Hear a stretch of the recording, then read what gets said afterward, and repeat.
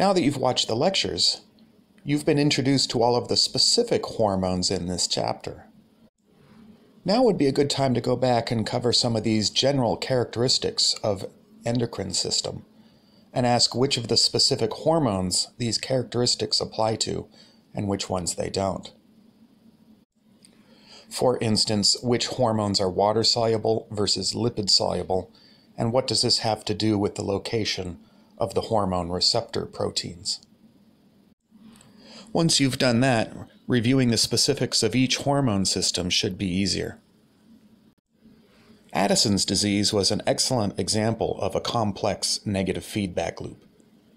In this disease, the adrenals are not producing enough corticosteroids, and this relieves the negative feedback that those corticosteroids would have on the hypothalamus. As a result, this will increase production of CRH from the hypothalamus, which increases production of ACTH from the pituitary. And ACTH can increase production of the corticosteroids, therefore relieving the deficiency. However, ACTH is not made on its own. It comes from a precursor molecule called POMC. So CRH increases POMC production, and POMC is produced and snipped into three parts, one of which is the ACTH that we need, another part is MSH, and a third is an endogenous opiate. So with increased ACTH levels, we also get increased MSH levels. And that MSH travels through the body, activating melanocytes, and this leads to a darkening of the skin. This is how Addison's disease is diagnosed, because it's much easier to see an abnormal darkening of the skin than it is to see a deficiency in the production of corticosteroids from the adrenal glands. The various effects of the hormone oxytocin illustrated a number of key concepts about hormone signaling. For instance, oxytocin does not trigger the letdown reflex unless the breast tissue has been primed by the hormone prolactin. This is an example of hormones having a permissive role on other hormones.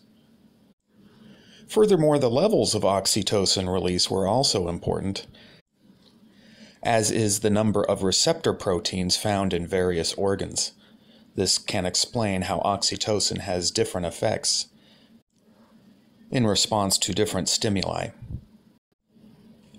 As blood glucose levels rise, this will trigger the pancreas to secrete the hormone insulin. Insulin can bind to insulin receptors found on many cells throughout the body. This will trigger the movement of glucose transporters to the plasma membrane, which will then remove glucose from the blood and bring it into the cell to be used as energy or stored as some form of macromolecule, thereby lowering blood glucose. For people whose blood glucose is chronically elevated, this leads to chronic production of insulin.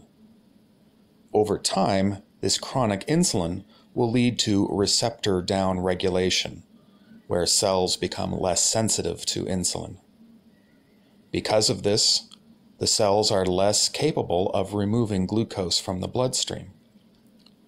This increased blood glucose will then cause the pancreas to secrete even more insulin.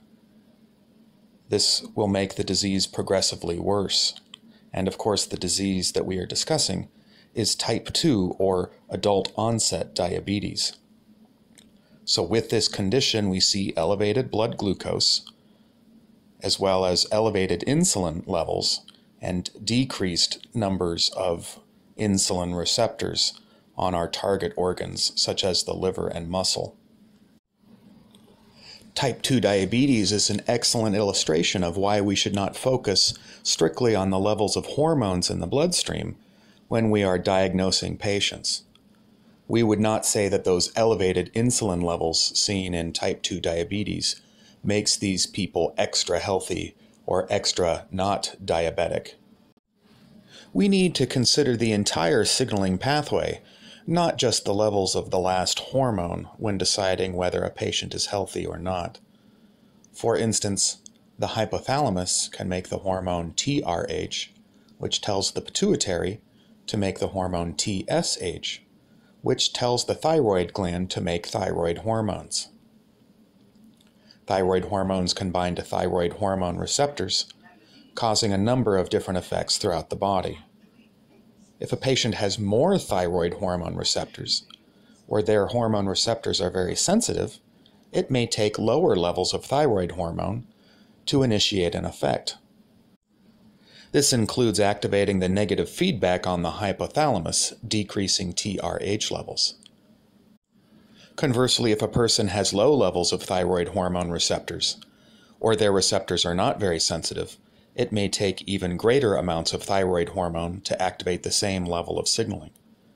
This means higher levels of thyroid hormone will be necessary before TRH production in the hypothalamus is shut down. Nevertheless, for somebody who has very sensitive thyroid hormone receptors or very insensitive thyroid hormone receptors, if there isn't enough thyroid hormone, that will trigger elevated levels of TRH, which increases production of TSH. So seeing high levels of those two hormones in the bloodstream is a sign that somebody is deficient in their thyroid hormone levels, no matter what those levels are.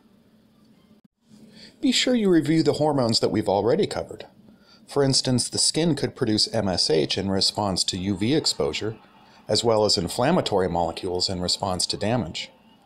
Bone tissue could respond to calcitonin and PTH, and muscle tissue could produce testosterone and growth hormone in response to exercise and inflammation.